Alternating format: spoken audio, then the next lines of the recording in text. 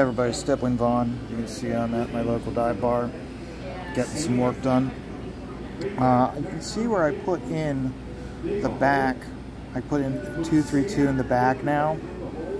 I had to draw him a couple times to get him the way I wanted him, and then put him in. Actually shrunk him down from what I originally had him drawn. Some ways I look at that, I'm like, should I have shrank him a little bit more?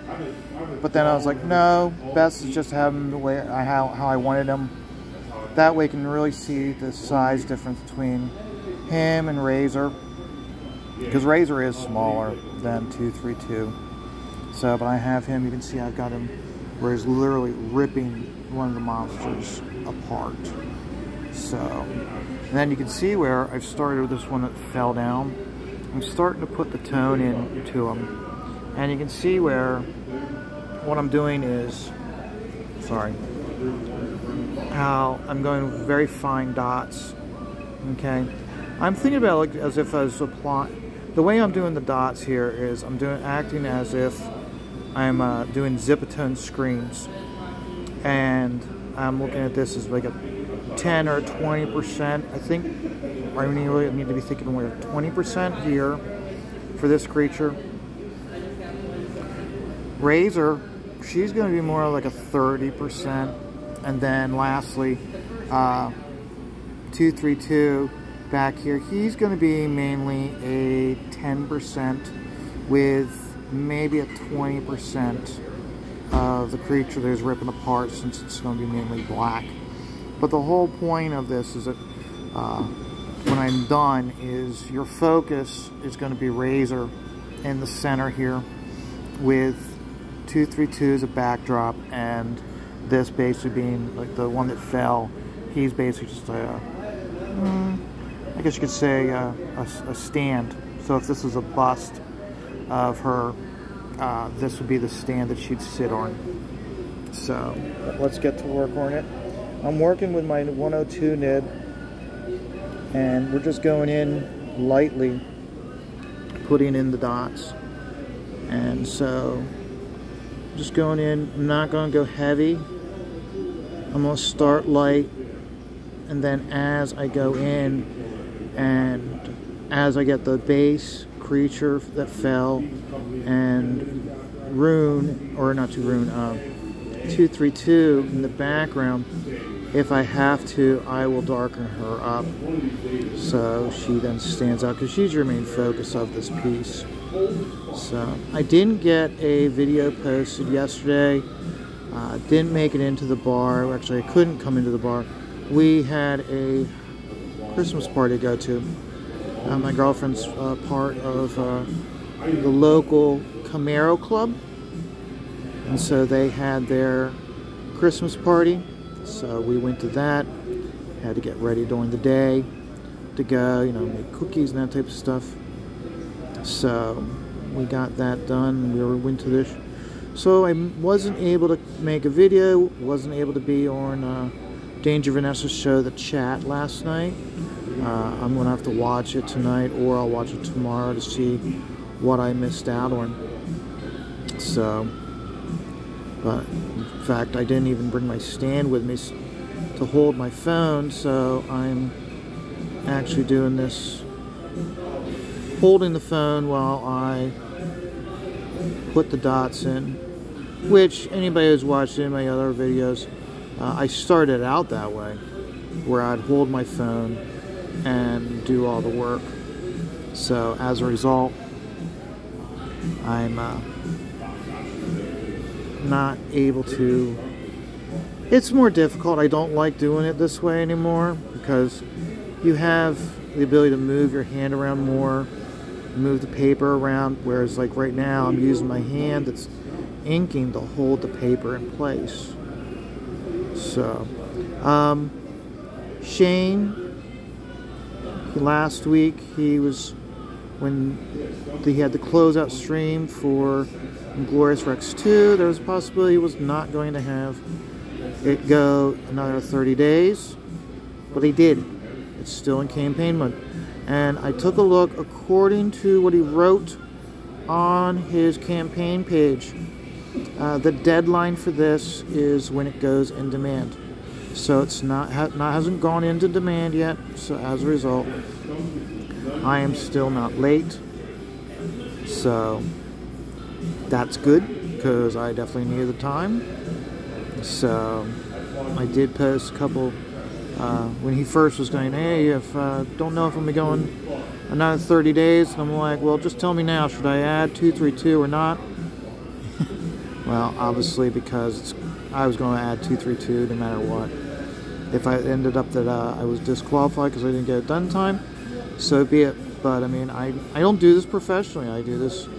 I'm a weekend warrior. I'm a hobbyist. I do this on the weekends. During the week, I have a regular job. So, and I'm like during the week, what I was working on was the image of 232. It took a while to really get him drawn the way I wanted him to. It's not that easy for me. So, plus also all of this, for me, I have to work from a lot of reference. So I have to like really work out how the drawing is going to be. When I don't, it takes a while when I'm not have reference material to draw from. That's one of the reasons why I was able to get the monsters done, these alien monsters done so easily and drawn relatively quickly, because of the fact that they're completely made up and really don't have any rules applying to their anatomy and everything, whereas 232 and Razor, they are humanoid, so I gotta have the humanoid anatomy there. So that's good that he's got. And I'll tell you something. I've seen a lot of submission pieces flowing in this week. Shane's been sharing a lot on his Twitter feed, and competition again is very stiff. A lot of people, you can tell those that backed the first book, they're really going in and really putting a lot more into their submission pieces this year as opposed to last year. It's because we have a stronger feel from reading the book of what these characters are like, what the environment in which they live in is right. We have the monsters. A lot of people drew the monsters. One person drew a picture of 232 holding one of the monsters that he's ripped apart, which looks like I have. Rainey, her cover for Inglorious Rex 2 is somewhat similar to my composition, where you have 232 in the foreground doing a power punch to one of the alien creatures, where Razor is behind him. Mine's reversed, where I got Razor in the foreground and him in the background. She has more separation between the two characters. I have mine done as if these two are fighting back to back, and like the way I'm envisioning is that Razor being smaller and more nimble, she's like kind of running through and like doing like not like completely killing them, but just like boom, boom, boom, hitting them hard, and then while they're dazed, 232's coming in, and he's the one who's just doing he's the one who's actually like doing the killing and just ripping them to shreds. Because like think of it this way, she's like running through real quick and nimble, kind of like how Cheetah was in Thundercats, real quick and nimble, hitting them with her staff to disorient them, and then 232 is like Lion or Panther, and he's coming through and like stomping on them and just using his sword or his nunchucks to just completely like take their heads off real quick behind her. So they're working as a team. That's how I'm envisioning it. Instead of where Shane said that it'll start with 232 and Razor fighting each other, and then they have to go outside the city during the middle of their match to defend the city against these alien creatures. So I think I look at it whereas initially they were fighting each other, now they gotta work together as teammates to defend the city. And I kind of see with that where because they knew each other so much intimately before Alex took over his brother's Rex, that as a result, the two of them out in the field fighting these creatures, they already know what the next person's move is going to be, so they don't have to coordinate and discuss what they're doing. She can just act on almost like on instinct, and then he can just follow up behind her, and they don't need to talk. She acts and he acts, and they work in conjunction. Great. They work almost like a tag team match, or like in tennis when you play doubles. Okay, when you've been around your teammates so long, you don't need to communicate. Kind of like football. Remember, I always, whenever last few videos I've said on Sundays, I'm always saying, go to your local bar, go to your local watering hole and watch a football game. You might be surrounded by people who aren't fans of the team that you're rooting for, but you guys can still have fun together, even though you have a commonality in football, and you can talk shit and no one takes it personally. And I think that's where in comic books we need more of that, where you think about it, I mean, the really good streams, we don't really put people down.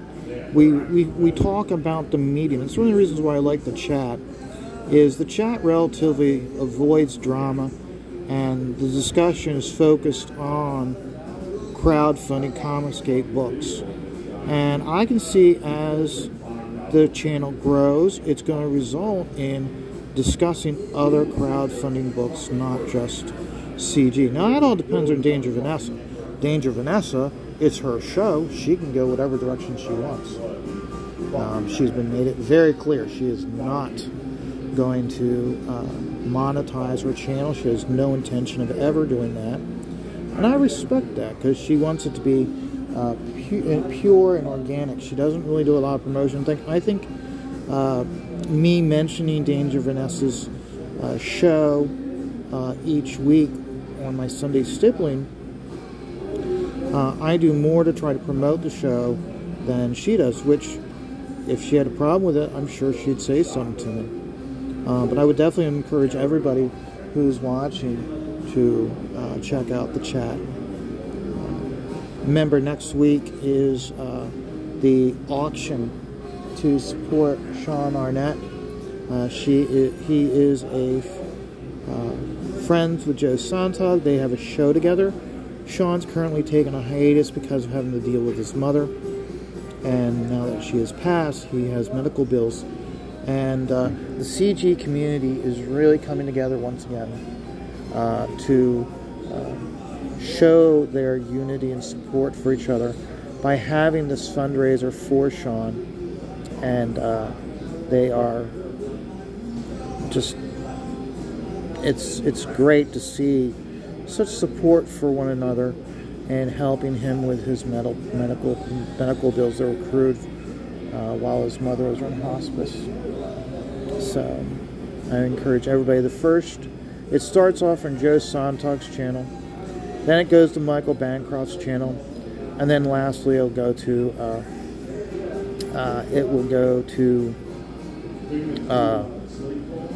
Jeremy Lord Crackhead's channel.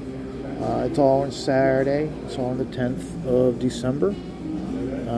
I'm looking forward to seeing it. And the way they're doing it, it's not like one of those where it's like the last show is going to have all the big stuff.